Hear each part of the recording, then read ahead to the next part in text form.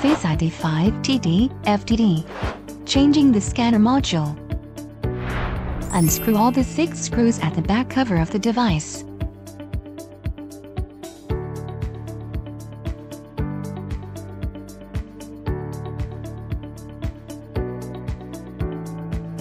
Remove the back cover.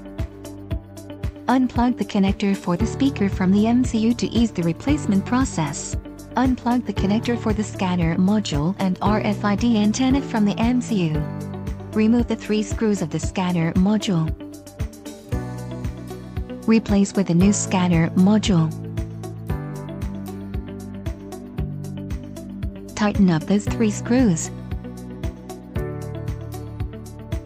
Plug the connector for the scanner module and RFID antenna to the MCU.